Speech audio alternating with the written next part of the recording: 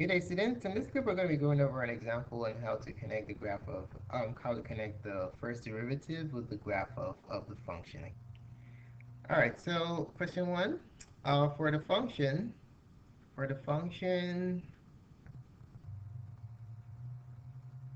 f of x equals x to the 2/3 times x squared minus 8, what we're going to do,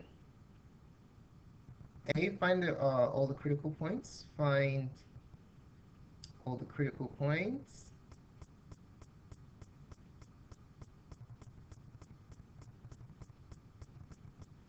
And then B, find the intervals.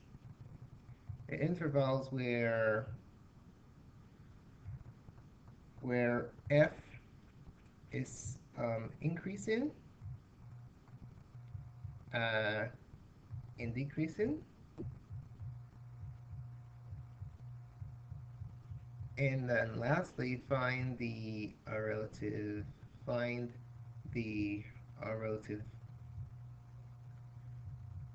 relative maximum extrema. Okay, max and or mean. All right, so that's what we're going to be doing with this function right here. And all these information that we need to find, basically we have to use f prime to determine what all these informations are concerning the behavior of the graph of f, okay? All right, so first thing we have to do is find the derivative of this function. So f of x equals x to the 2/3 times x squared minus 8. All right, so we can use a product rule here or just distribute and then use term-by-term differentiation. I like to distribute and use term-by-term differentiation. So we're going to have f of x equals um, x, we'll distribute x to the 2/3 to these two terms in the parentheses. So using the law of exponents, whenever you multiply, you add the exponents, right? So you're going to have x to the 2/3 plus 2 over 1. You add in this exponent and that one, minus x to the 2/3 times 8, like that. Okay. All right. Let's rewrite that properly. We can write it as 8x to the 2/3. So this is write down the constant first. This is 8x to the 2/3. All right. Now we'll find the LCD here times by 3 top and bottom. So this is going to be 6 over 3. So if we combine it, we'll have f of x equals 2 over 3 plus 6 over 3 is 8 over 3. All right, x to the 8/3 minus 8x to the 2/3. All right, now we're going to use the power rule to find the derivative of this function by executing a term-by-term differentiation. All right, so f prime of x is going to be 8 to the 3rd. You power down the exponent, and then you subtract 1 from the exponent. 8/3 minus 1. And then this one you power it down, multiply by 8, you have 16 over 3. X to the 2/3. After powering down the exponent, you subtract 1 from the power. Okay? All right, so let's express this one as a fraction, and this one as a fraction also. And then this will be written as 3 over 3 times it by 3 top and bottom to find the LCD, times by 3, times by 3. Same story here, multiply by 3, multiply by 3. So the derivative, f prime of x, is going to be 8/3 x to the 8 over 3 minus 3 over 3 is 5 over 3. So it's going to be x to the 5/3 minus 16 over 3. And over here, x to the 2/3 minus 3 over 3 is going to be negative 1 over 3. Okay? So this is your derivative right here. All right? So notice that this has a negative exponent, so it can be expressed as 8 over 3 x to the 5/3 minus 16 over 3x to the 1/3. Okay, so this is a function for your derivative. Okay, all right. So what are your critical points? Your critical points are where the derivative does not exist and where it's equal to 0. Okay, so if you take a look at this function, are there any points where this function is undefined? Absolutely. If you notice that you have a variable in the denominator here, that means that x can assume a value that can cause this expression to be undefined, hence the whole expression is going to be undefined also. So, so to make it easier to see, let's go ahead and combine these two terms into one, and then you see that there's a value that can cause this function to be undefined. So what I'm going to do, let's put this over 1, and then what's the LCD of 3 and 3x to the 1/3 is going to be x to the 1/3. So to make them have identical denominators, I'm going to multiply this side by x to the 1/3, the denominator and the numerator x to the 1/3. Okay? Alright, so we're going to have the derivative f prime of x is going to be 8x to the, remember, whenever you're multiplying exponents, you add the powers. 5/3 plus 1/3 is going to be 6/3 over 3x to the 1/3. That minus 16 over 3x to the 1/3. Okay? Now we can combine these two. We're going to have 8. Now 6 over 3 is 2, right? So 8x to the second power minus 16 over 3x to the 1/3. All right? So you can see one critical point is that when the denominator is equal to 0. Okay? So critical point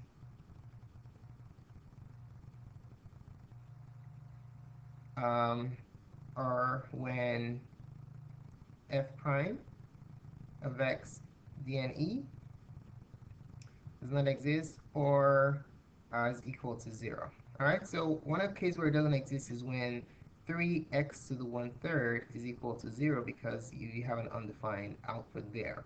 All right, so let's solve this. Solve this, you divide both sides by 3. And you have x to the 1/3 equals 0. And then to isolate x, you just cube both sides of this equation. Okay, raise this side to the third power, raise this to the third power. And then you have x equals 0. So this is one of your critical points. This is a critical point where f prime of x does not exist. Okay, f prime of x does not exist at x equals 0. All right? Okay. Now, what we're going to do next is find the other critical points, basically set the derivative to 0 and solve. All right, so 8x squared. So set f prime of x to 0. So we're going to have 8x squared minus 16 over 3x to the 1/3 equals 0. Okay, all right, so to do this, we can simply cross multiply. Put this over 1. And then when you cross multiply, you have 8x squared minus 16 equals 0. Okay? Add 16 to both sides. You have 8x squared equals 16. Divide by 8. You're going to have x squared equals 2. And when you root both sides, you have x equals plus or minus the square root of 2. All right? So your critical points are where f prime of x does not exist, 0, and these are the two. So your critical points are basically negative root 2, 0, and root 2. Okay? All right, so now what we're going to do next is we want to find the intervals where it's increasing or decreasing. This is the A part. So where is it increasing or decreasing?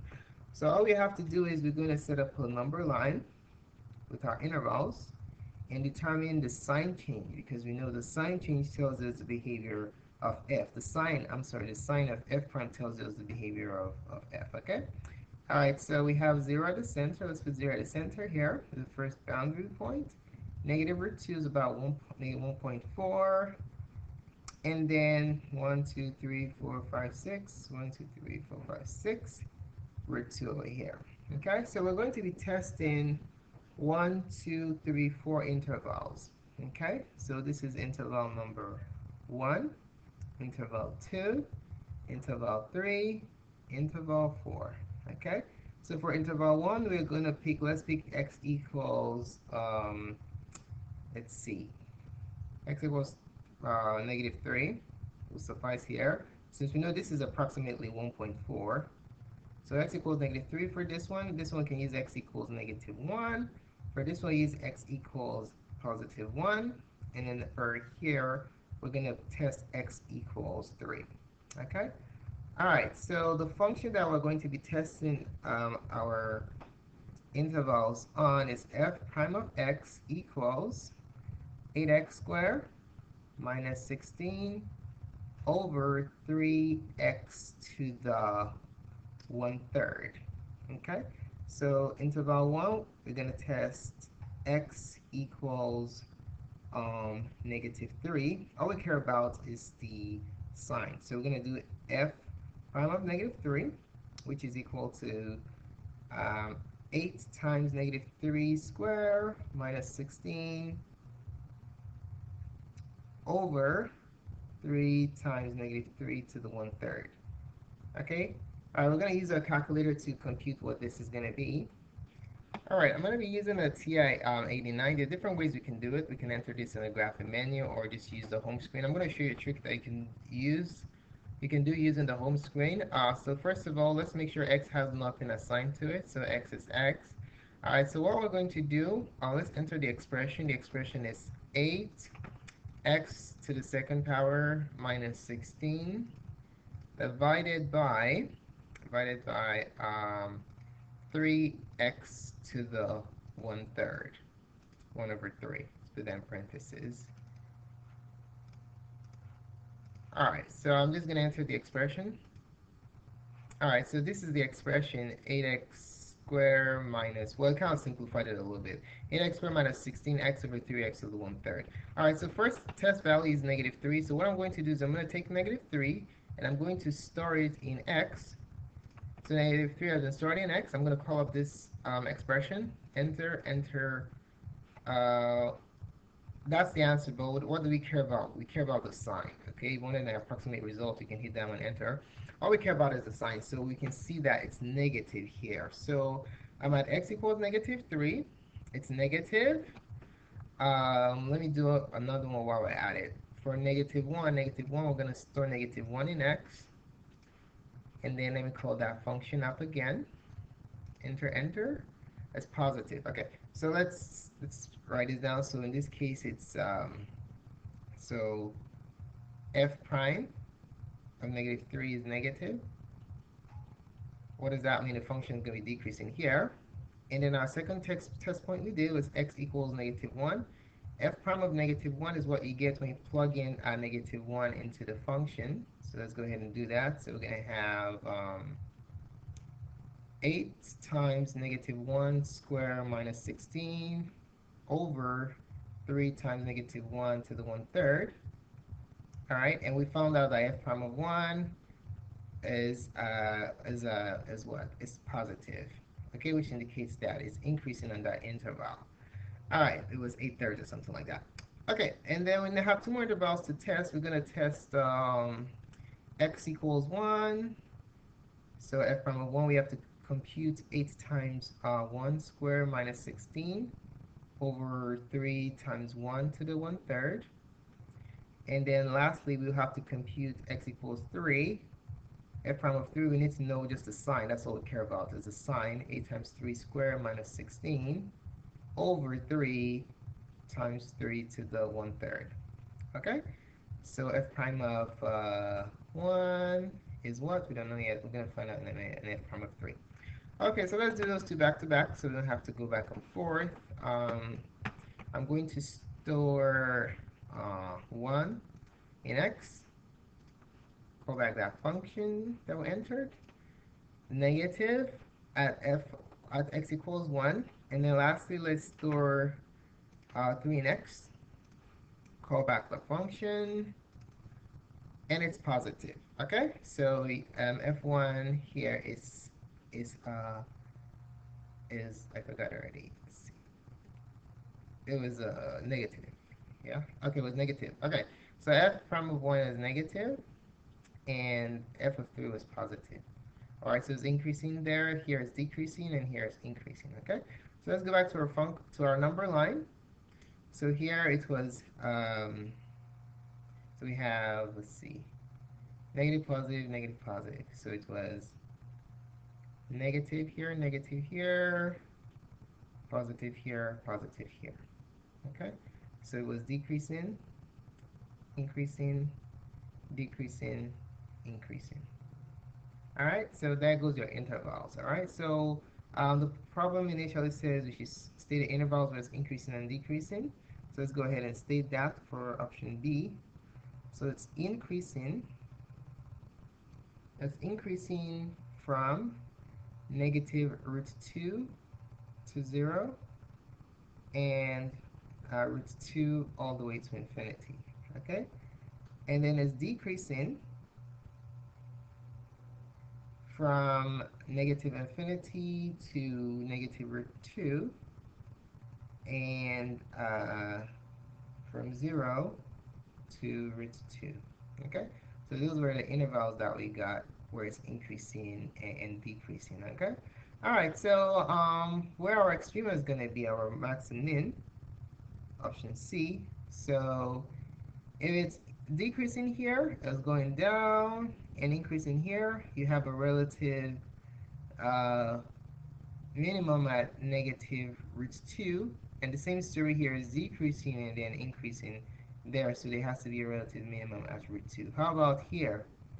Is it increasing or decreasing? Remember, at 0, the derivative does not exist, so we do not have an extrema at that value. Okay, so you only have a relative max or min when the derivative attains the value of 0.